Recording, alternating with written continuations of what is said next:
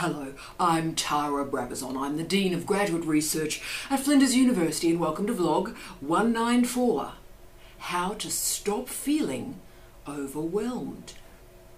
How fantastic are these requests? This request comes from Adam.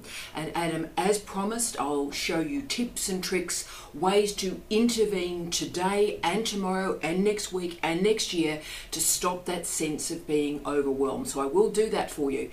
But before I go there, I do want to take a big step back and explore why you, yes you, in international higher education and particularly in a doctoral program, why you are feeling overwhelmed.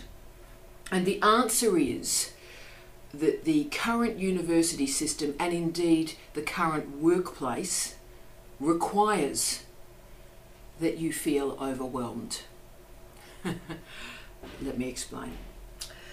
I want to look at the development of a concept. What I love doing in these vlogs, and I don't do enough, and I will do, I think, this a lot more in the year to come, but it's always my pleasure to talk about a brand new innovative idea that's emerged from some of the most innovative scholars in the world. And today I'm doing one of those concepts and talking about this innovative research.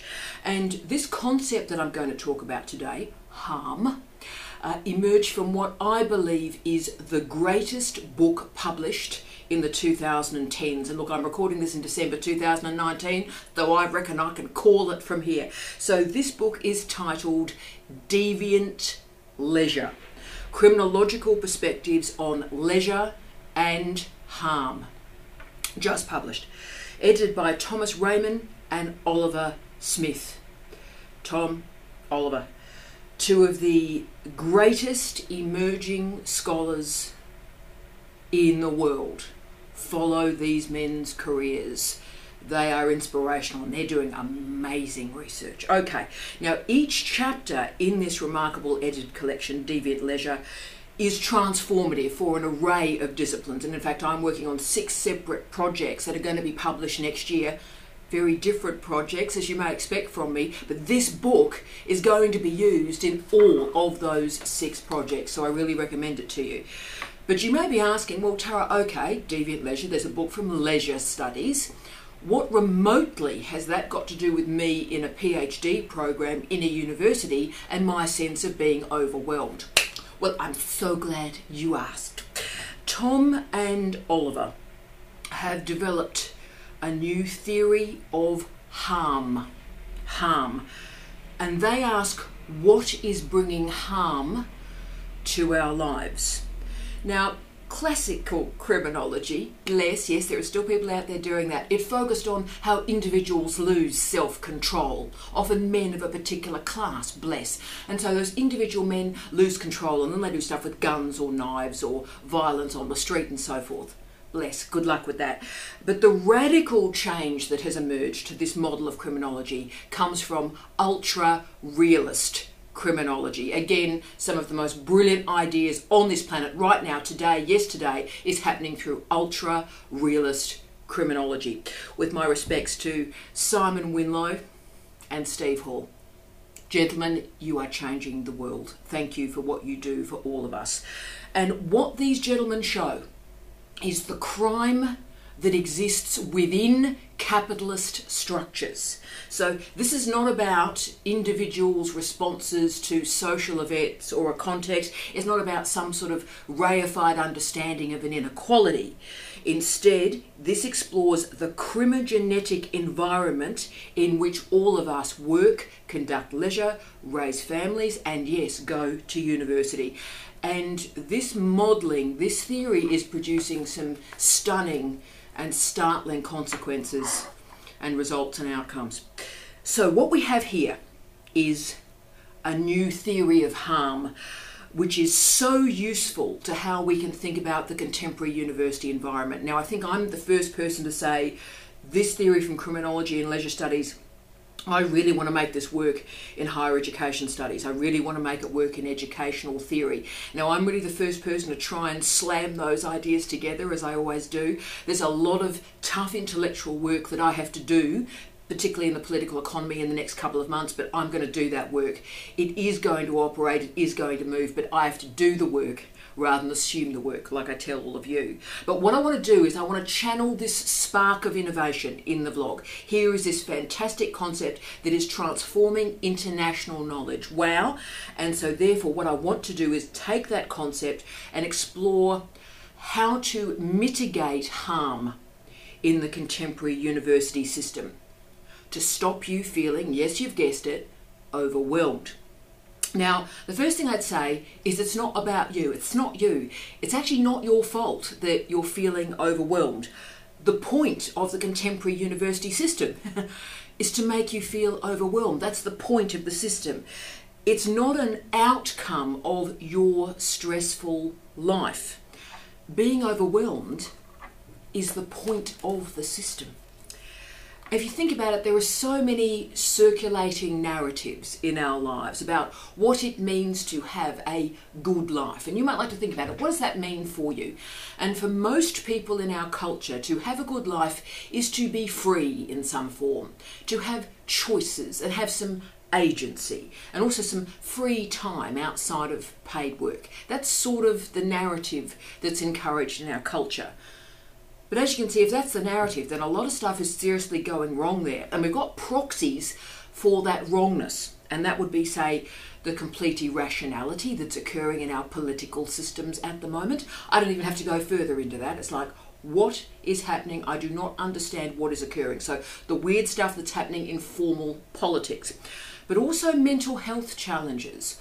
All sorts of very complicated mental health concerns are emerging in very unusual spaces in our culture. And also credit card debt, just to use one other model. So the debt culture that exists.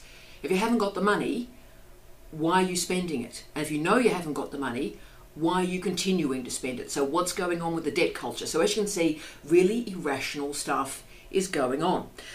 So we live in societies now that are currently rendering a series of harms to us, to individuals, to families, to cities, to workplaces, to rural environments. Hi, Catherine.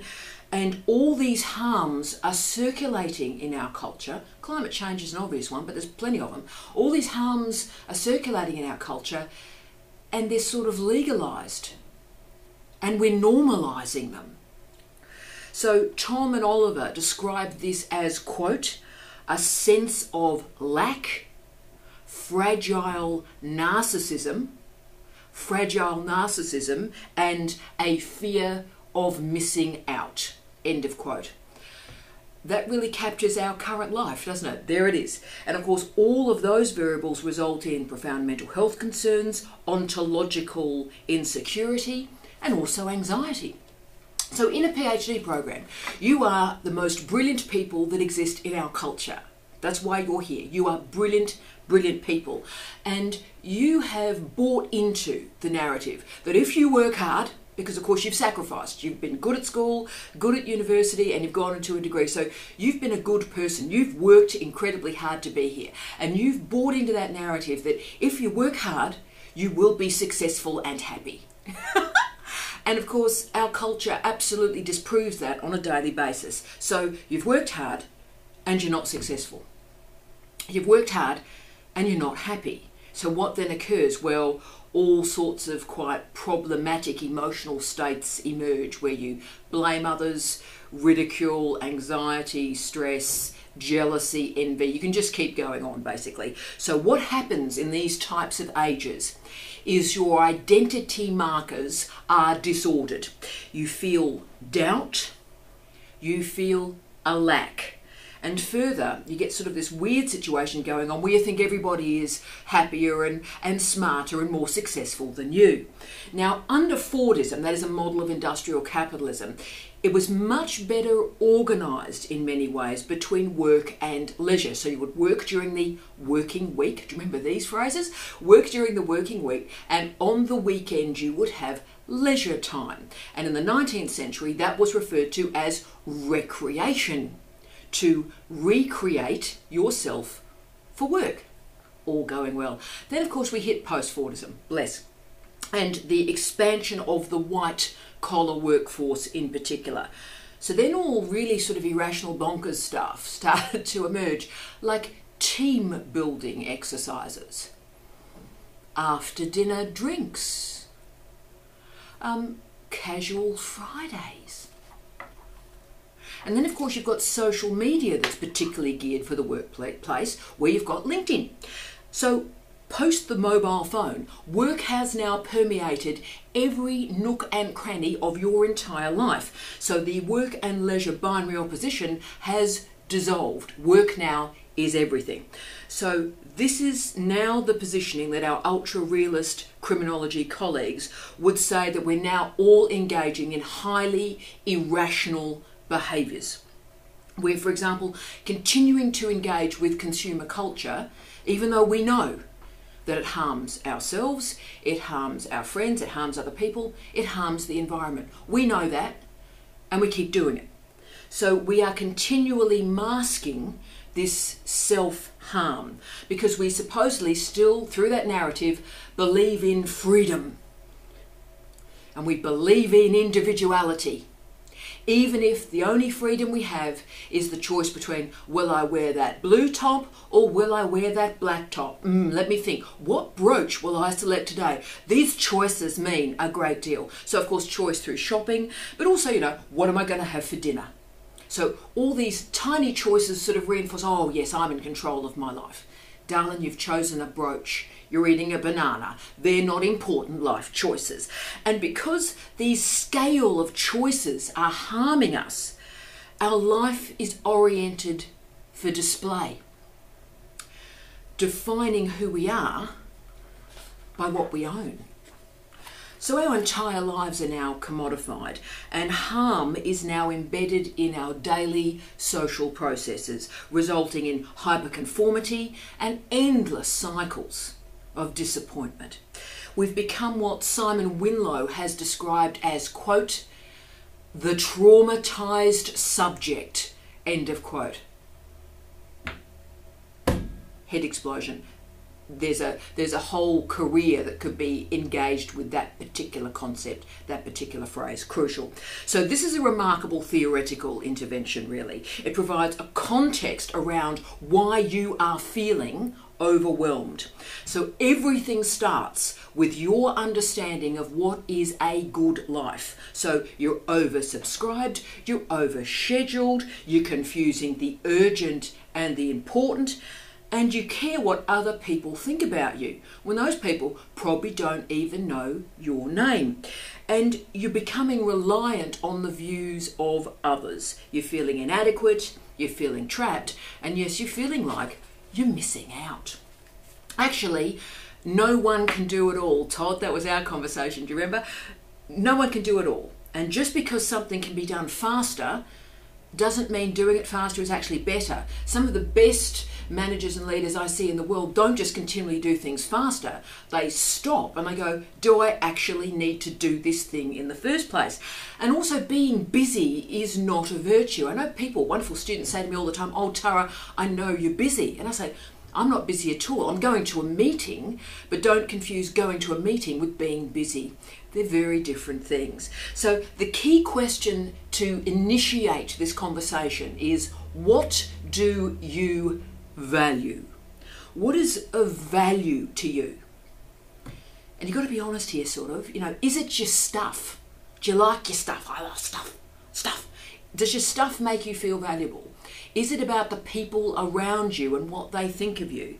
Because what actually happens is, through those modes, you're giving your power away. You're giving your power away to the contents of a shopping bag. You're giving your power away to other people who probably don't know or care if you're alive or dead. So this is not going to go well. So therefore, as promised, Adam, here are 8 strategies that you can implement today, that you can implement tomorrow morning to reorder yourself, to stop that sensation of being overwhelmed. And the happy byproduct of this is you'll start to create a bit of space, a bit of time to think, and an opportunity to recognize what is valuable to you. Okay, here we go. Tip 1. Pay yourself first. This is my greatest tip ever in the history of the universe. So the reason I am sane, well, relatively sane, And the reason why, look, I'm satisfied with my life, everything's cool. Every day I'm feeling pretty good. Why am I like that? Because like most people go, this is a bit of a bonkers life. And actually, no, I'm good. Winning, feeling pretty good. And the reason I'm centered and balanced in a relatively chaotic job and life has one cause. One, I pay myself first. Let me tell you what I mean by that. I wake up in the morning, as you know, pretty early, and I wake up in the morning and I do my research, my reading, and my writing first.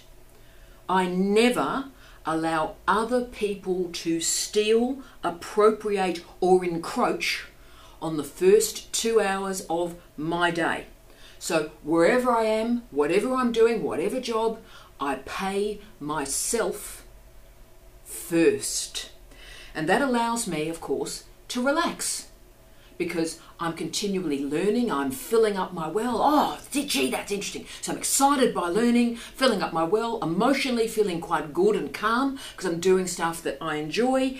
And therefore, I can arrive at work on a job like this. And of course, I'm in a job which is about serving others. That's what this job is. It's a service job. So that means my well is full. I'm feeling good. I've done my business. I've paid myself first. So then when I come into this office, I can focus on you and I can focus on what you need rather than sort of self-worry and all this sort of do this stuff about myself. Me, I'm cool. Paid myself first, rocking. What can I do for you? So I pay myself first. Tip 2. Manage your emails with the focus of a guard dog patrolling a drug den. Now, this is really interesting. Some fascinating studies, and it's study after study after study, by the way, over about 20 years now. The characteristic of people that show high anxiety and high stress is that they go to their emails first thing in the morning. So you wake up, go to your email. Wake up, email. Wake up, email. Wake up, email. Wow. Now this, of course, is the path to madness. Similarly, the people who decide, wow, that they're going to answer their emails and get the notifications to their mobile phone, just in case 2 screens are not enough. Let's have multiple screens and multiple email interfaces. That's just tremendous. So of course, they never put it on silent. So you get every single ping of every single email. And of course, what happens? And it happens to the rest of us who are in meetings with them as well. So either the thing bloody or makes a noise on the desk, you know those people, because it's on silent and isn't that going well, or it pings. So they're endlessly, the first thing they do is they look down, so they're removed from their current job and they sort of look at that, glance at that, get a bit stressed, get a bit worried, and then sort of try and regroup and move back to their present age.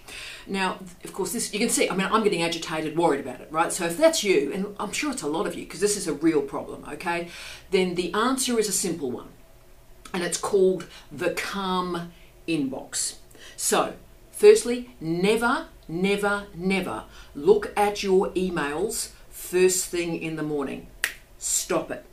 2, never treat your emails like a drip, drip, drip, drip, drip, so you're getting them all through the day, every day, on the weekends, wherever you are. Instead, go to your emails during a planned moment of your day.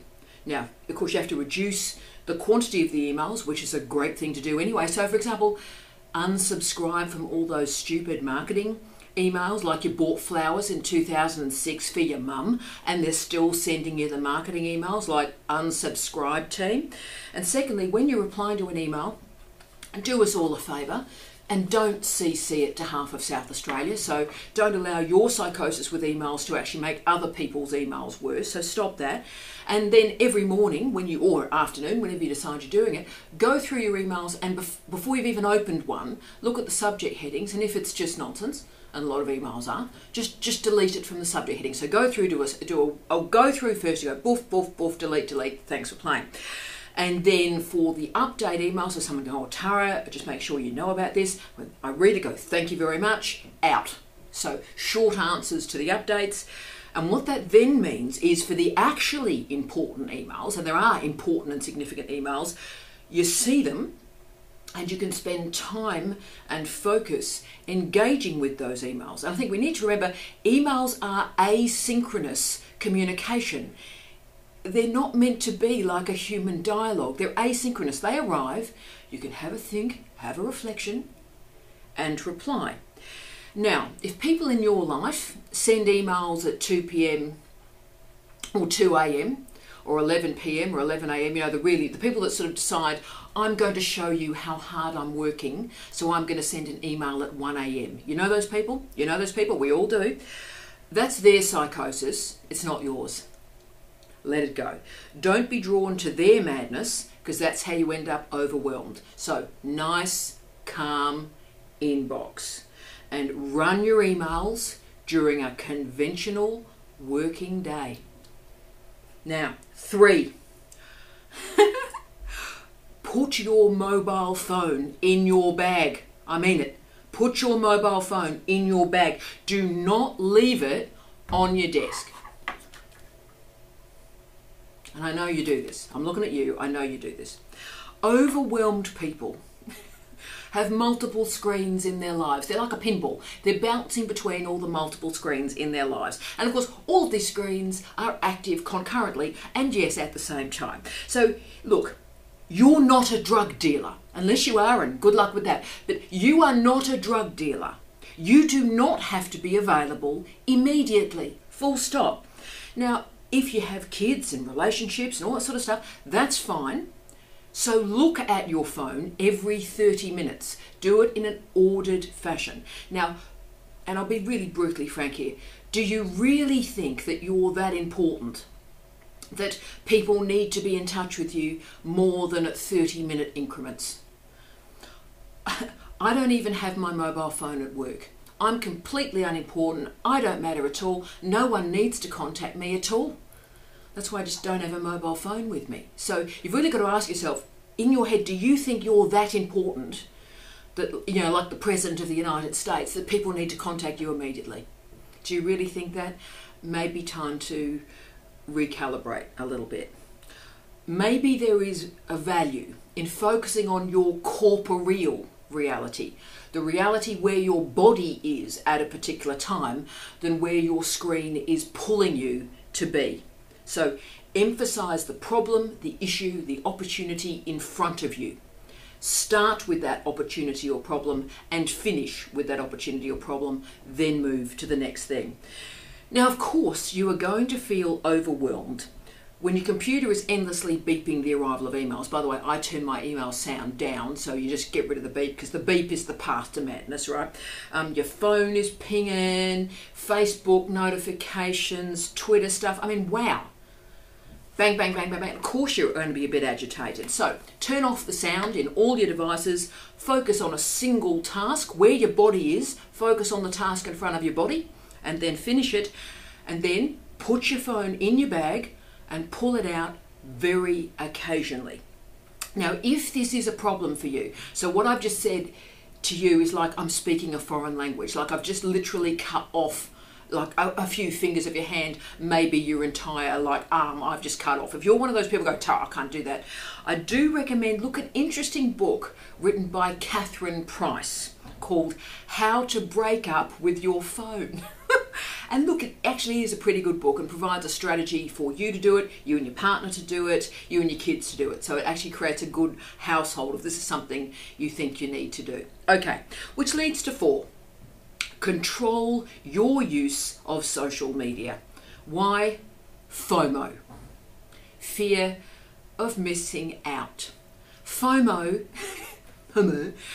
is the framework that creates your sense of being overwhelmed. It is the frame. You're overwhelmed because of FOMO. Dude, our culture is based on this hyper-involvement and oversharing. Why else do people photograph their food? Why do I want to see what you're eating? Really? Oversharing, team, calm the farm. With everyone oversharing so much in our lives, and of course always other people's lives look so much better than yours, you're getting overwhelmed. But what I'd suggest is use social media in a different way. stop the notifications, they always say, so stop the ping, ping, ping, stop that. Use it as leisure, so make a decision to go to it. And, you know, if your friends have had a great success, if their life is going well, be happy for them. They're your friends.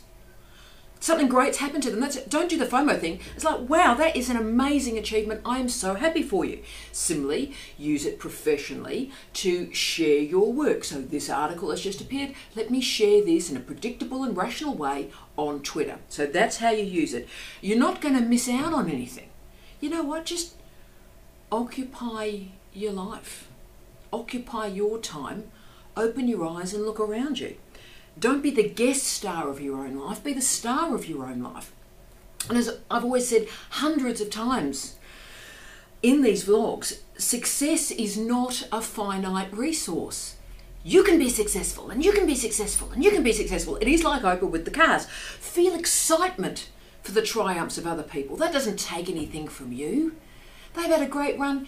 Tell them that's absolutely brilliant, because it is. And similarly, when you work hard to create your own successes, tell people about it, and they too will create this community of support.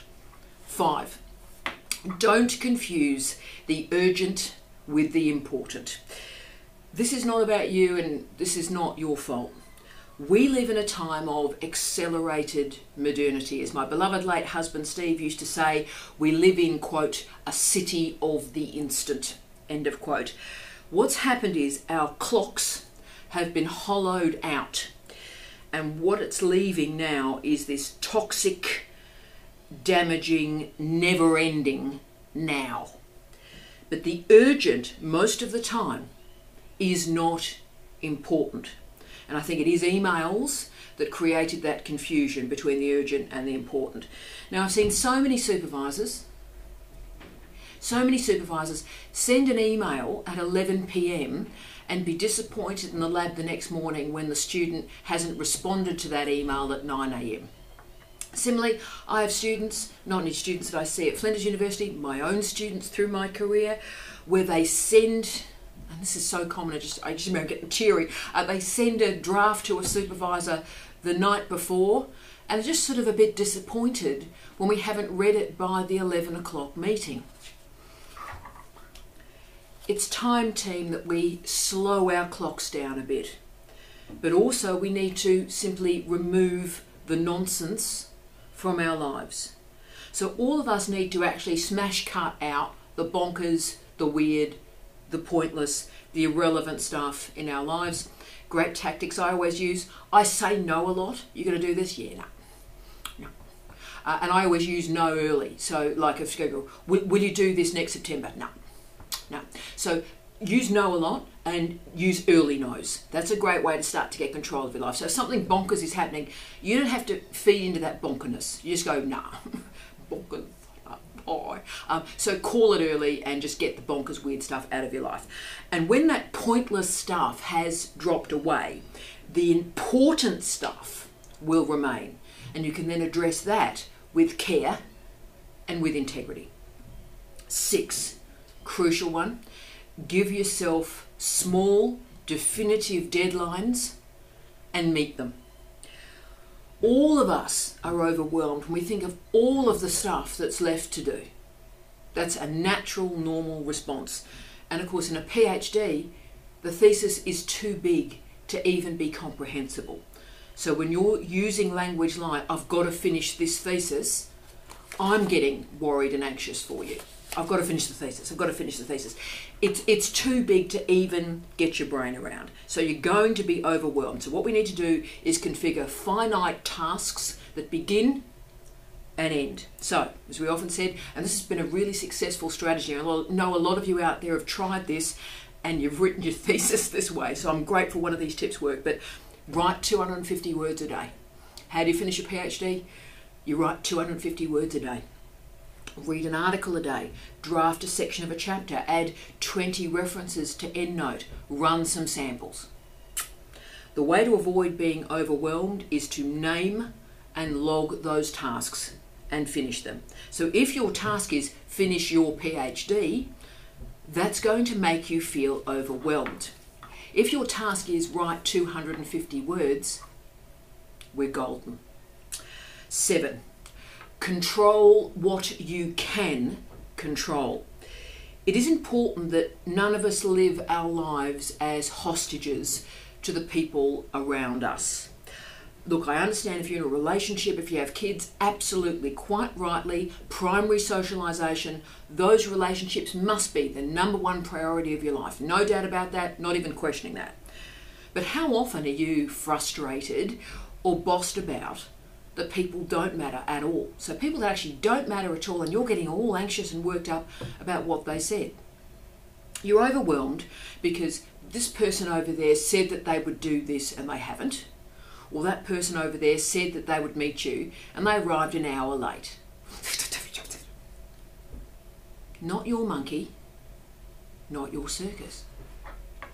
Wish people well with their decisions, but make sure every day that you have a series of tasks that are completely in your control. So I have to wait for people a lot. So I also always in my bag have 5 tasks that are absolutely mine to do, often on paper, so I'm not relying on Wi-Fi, so I can sit and wait for people and do work. And so I'm not bothered. There's no dead time. If they don't turn up, it doesn't matter because I'm finishing a job.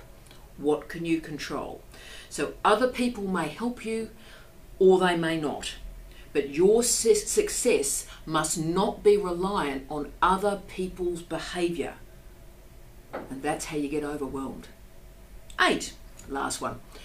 Forgive yourself. I'm always stunned that PhD students are so hard on themselves. Trust me, you're hard on us sometimes too. You're hard on the rest of us. But you're also incredibly hard on yourselves. And these self-judgments summon this harm culture. And of course it depletes you. It makes you feel a bit incompetent. I understand that. And look, life is pretty dreadful most of the time. You know, I never lie to you. I don't pretty this stuff up. I've got a very good sense about the contemporary workplace. I know what's going on. I know what's happening in publishing. I know about teaching. I get universities. I really do. It's my workplace. And look, life is pretty dreadful most of the time, and survival is often an achievement. So how do we handle that? Create small tasks. Finish those tasks and always pay yourself first. And if stuff goes wrong during the day, forgive yourself and know that tomorrow morning you can wake up and yes, pay yourself first. Thank you, Adam. I wish you love, light and peace. Tea out.